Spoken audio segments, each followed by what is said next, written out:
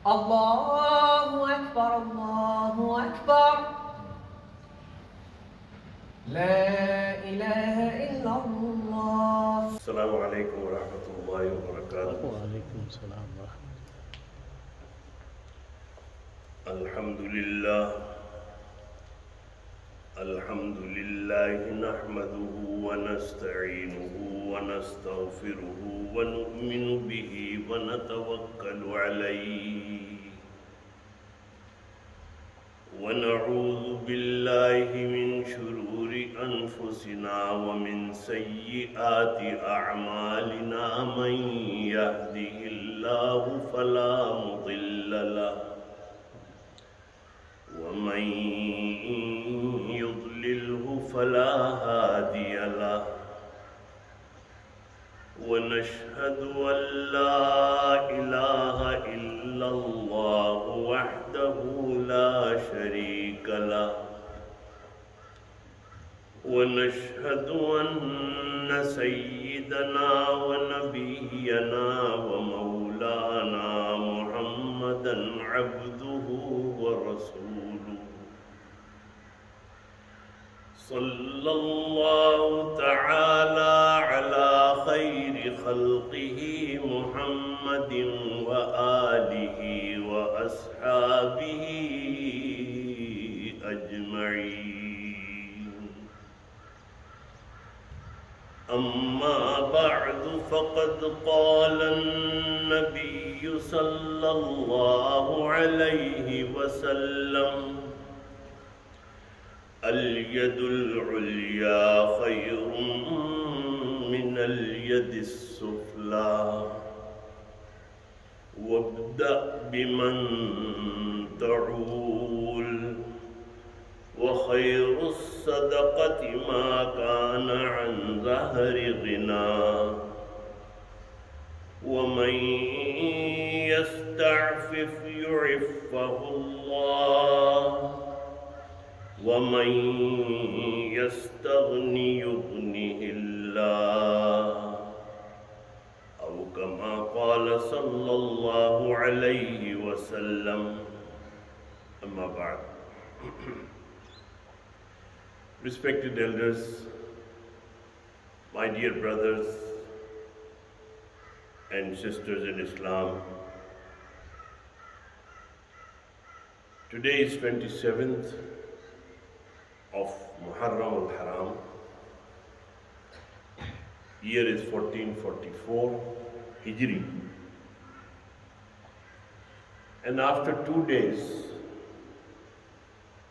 we will be sighting the moon for the month of Safar, inshallah. And all those Fridays during the month of Safar, we will be talking about some ahadith of Prophet Muhammad sallallahu alaihi wasallam, and then we will have Rabi'ul Awwal. In Rabi'ul Awwal, we will be talking about Prophet Muhammad sallallahu alaihi wasallam's life. And Rabi'ul Sani, Jamadiul Awwal, Jamadiul Sani. We have got these 3 months. We will be talking again about different topics and different ahadith, which gives us different lessons. We have got 3 months, inshallah, to talk about them. I have just read one hadith in front of you. Prophet Muhammad sallallahu alaihi wasallam said, "Al-yadul ulya khayrun min al-yadis sufla."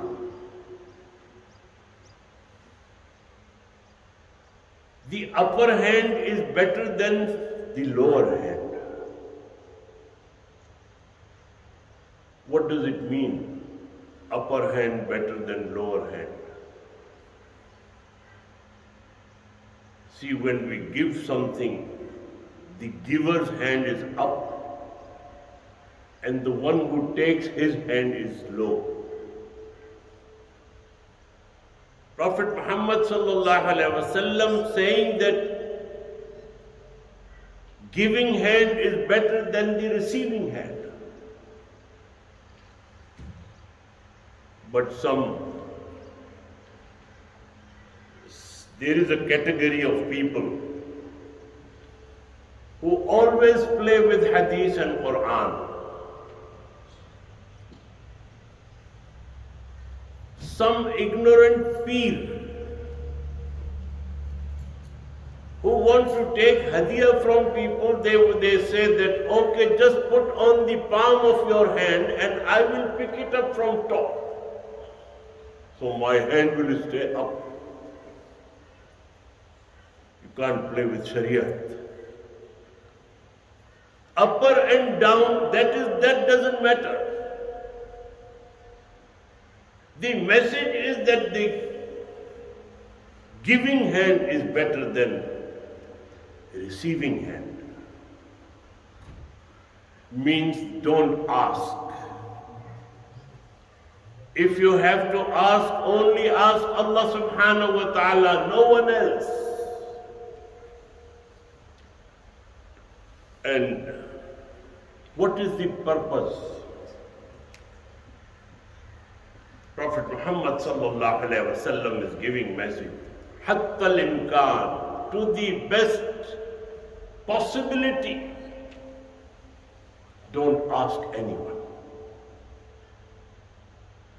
Allah subhanahu wa ta'ala respects your ego, does not want you to ask anyone. What if he said no? What's going to happen? You might say, okay, no, I will go to somebody else. No. The mas'ala is, if you are traveling in a group and the time of salat comes and no one has got water, only one person has got water, and you want to make wudu, masala is don't ask him. It is better to do tayammum and pray. Why? Allah subhanahu wa ta'ala respects our ego, our pride. Don't ask anyone. If we ask people,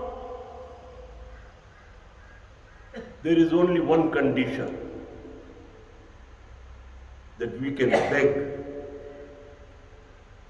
The mas'ala is that if someone has got 1 day and 1 night grocery at home, enough for 1 day and 1 night, he cannot beg. And those who still beg, Prophet Muhammad sallallahu alaihi wasallam said that those will be presented in Akhirat with these scratches and wounds on their face. Those who are not in the position that they should beg and they are still begging.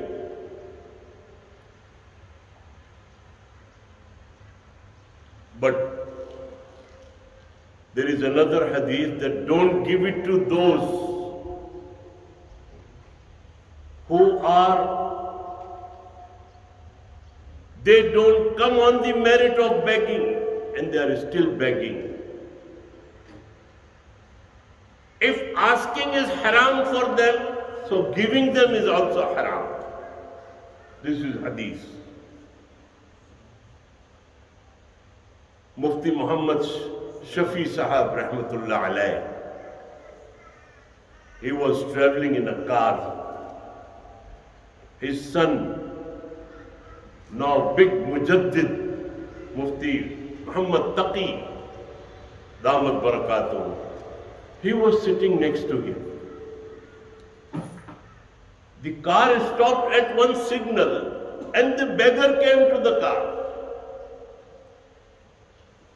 So he just took out something from his pocket and gave it to him.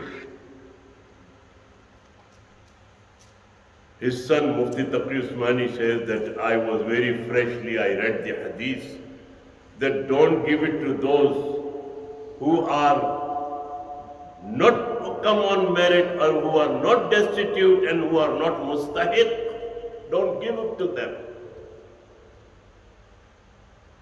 So he said to his father, we read Hazrat Shami. He quoted one hadith that if someone is not eligible to beg, he is not supposed to be given any charity. He is not mustahiq. Subhanallah, Mufti Shafi rahmatullah alayh, he answered. His sentence, only he can do it. Only he can say it, not us. He said that what are you talking about, mustahiq or merit, demerit? What are you talking about, deserving or not deserving? If Allah subhanahu wa ta'ala would have made a scale that He will give those who deserve, would we be in the list?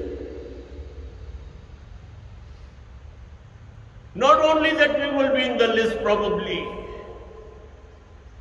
we would be in the list of those whose doors will be closed. No food for them. Talking about istihqaq, talking about mustahiq, destitute, or if someone comes, if you know, surety, if you know that he is not mustahiq, he has got one day and one night grocery at home. If you are sure, then you might not give him.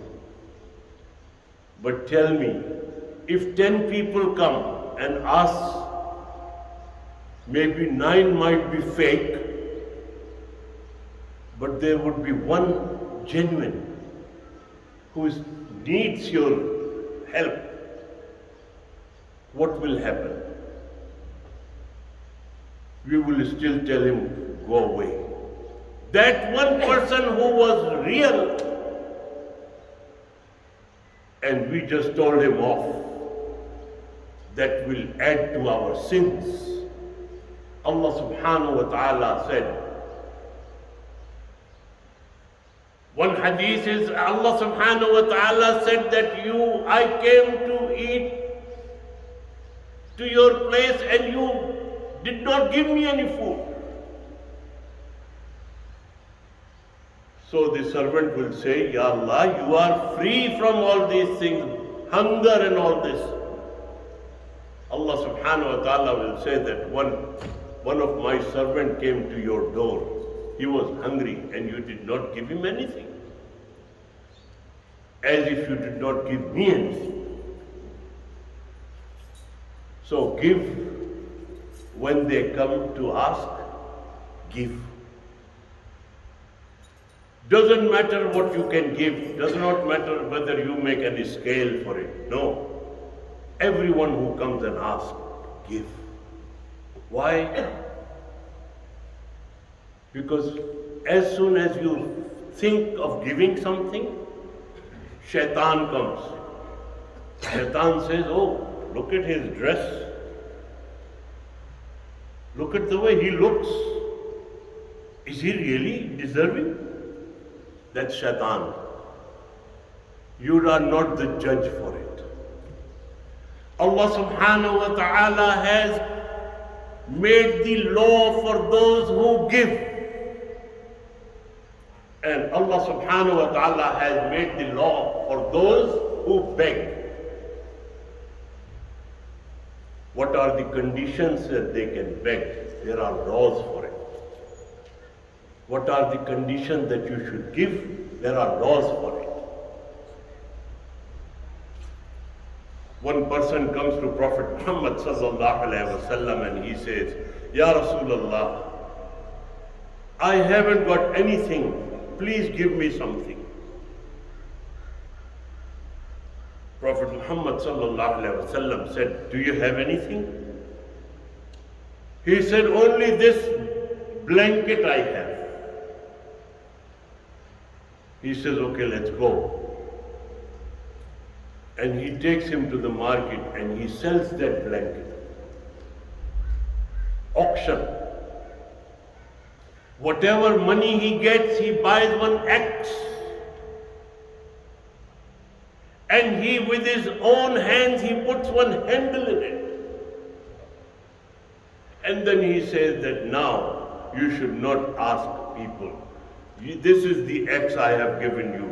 Now you should cut the wood and may start your earnings. That means if someone comes to you and you have doubt or any question, then make proper arrangements as Prophet Muhammad sallallahu alaihi wasallam did. Not that if he comes and he says, get lost because you don't deserve it. No. Allah subhanahu wa ta'ala does not like it at all. When someone gives, ask for help, give. Allah subhanahu wa ta'ala likes the generous people. Allah subhanahu wa ta'ala does not like bakhil, the misers. If Allah subhanahu wa ta'ala has given me millions, that means my responsibility also is big. It is not that I am the one who got this million because of my qualities. No. Allah subhanahu wa ta'ala has made you custodian for this million. That means there are some responsibilities. Those who come, they are destitute, they will come. They will ask for help. If you go in the history, subhanallah, Hazrat Ali radiallahu ta'ala anhu, no food. What shall we do? Hazrat Ali went to one Yahudi, Sham'un, and he brought some wool. And when he did some, there was some to be done, in the wool. So he gives some money. So instead he got some barley given by Sham'un. So he made this 2 rotis out of that barley. And he was fasting. Hazrat Fatima was also fasting. As soon as they sit on iftar, someone knocks at the door. I am miskeen. Give me in the name of Allah those 2 rotis given to him. And they broke the fast with water. Next day again they fasted. Went to Shamun, again brought this, again some barley. And now about to break the fast, someone comes and he says that I am prisoner from Badr. And both of them, they give both rotis to him. And again with the word, subhanallah. Can you imagine the test? No food at home, fasting, and whatever work they do and whatever barley they get, and they are making 2 rotis out of it and giving in the path of Allah subhanahu wa ta'ala. Subhanallah. Then Third one.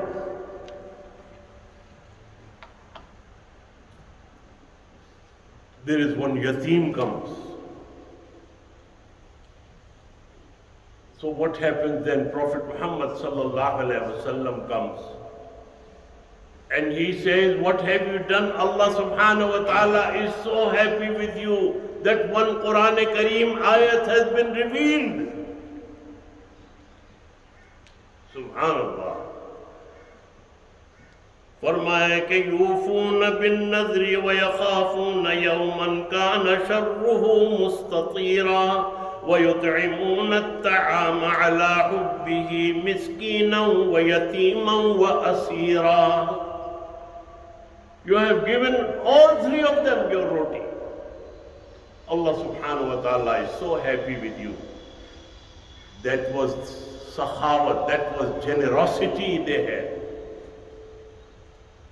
And not only that, Prophet Muhammad sallallahu alaihi wasallam is coming and saying, oh my daughter, you are so hungry.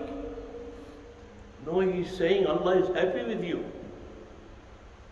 Quran Kareem is giving shahada that he is happy with you. Surah Al-Dahr, these ayat were revealed. And then, this was one. If you give in the path of Allah subhanahu wa ta'ala, if you look after those who are destitute, those who are in needs, Allah subhanahu wa ta'ala multiplies your income, multiplies your wealth. Some people, when they are using their aql and they want reasonings again, they think, how can you give in the path of Allah subhanahu wa ta'ala and it can increase? When we see that if we pay, it decreases our capital. Allah subhanahu wa ta'ala increases, you can't even imagine. Hazrat Hassan, Hazrat Hussain and Abdullah bin Ja'far, they are going from Mecca to Medina. On the way, they were so hungry. They saw one old lady and they said to, oh mother, can we have something to eat? Do you have anything? Oh, she said, yes, sit down. And she had one goat. She slaughtered that goat and cooked the meat and gave it to them. They ate. When her husband came, she said, this is what I did and now they have gone. So he said, oh, that was the only goat we had. There's nothing we have apart from that goat. She said, but they were hungry. He said, okay, Allah will look after us. After a while, they happened to go to, when those people were leaving, they said, whenever you come to Medina, please come to us, see us. So they went for, not to see them. Their circumstances were such that they could not, very hard to live. So just to look for some job or some work, they went to Medina. Hazrat Hassan saw him, saw both of them. He said, Amma, do you recognize me? She says, yes, you are the one who came and you had food. He says, yes, please come. And he gives 100 goats and 100,000 dirham. That's what he gives them. And he takes them to Hazrat Hussain, radiallahu ta'ala. He gives the same, 100 goats and 100,000 dirham. And they both take him to Hazrat Abdullah bin Ja'far radiyallahu ta'ala anhu. He says, Wallahi, if you had come to me, I would have given you a lot more, but these two I love. I cannot give you more than what these two gave you. So he gave 200 goats and 200,000 dirham. Subhanallah. Can you imagine? What did she do? One goat. Generous. And how Allah subhanahu wa ta'ala increased and brought the revolution in their life. These are the teachings of Prophet Muhammad sallallahu alaihi wasallam. If we become generous, if we become sakhi, Allah subhanahu wa ta'ala will love us. If we become miser, if we sit on our wealth, if we think that our wealth is going to benefit us, it will not. One day, this wealth and everything will be here and we will be gone. And we will be history. People talk about, remember that people, oh, my grandfather used to do this, oh, my such and such used to. We will be talked about like this. No wealth, no cars, no properties, nothing. Just in the qabr, that's it. That will be the end. Allah subhanahu, what we should do, we should keep Allah subhanahu wa ta'ala happy throughout. We will be talking about, inshallah. I just talked about that Yadul Ulya is better than Yadul Sufla. Means upper hand is better than the lower hand. But it gives a lesson to give. Now, whom to give? And what Allah subhanahu wa ta'ala expects us and what He gives us in return. We will be talking about that, inshallah, next Friday. May Allah give us tawfiq. Wa akhiru da'wana anil hamdulillahi rabbil alameen.